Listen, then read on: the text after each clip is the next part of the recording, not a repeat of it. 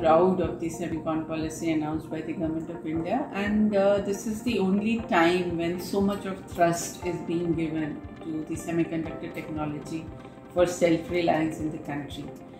I'm the Director of Solid-State Physics Laboratory SSPL, which is the premier laboratory of DRDO, and it is the only laboratory in India that is covering the complete spectrum of compound semiconductor material growth,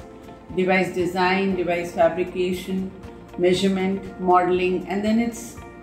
transfer to technology in production. Presently, going fabless is the only way. In fact, I would say it is a vital step towards self-reliance, Atmanirbharta in semiconductor technology,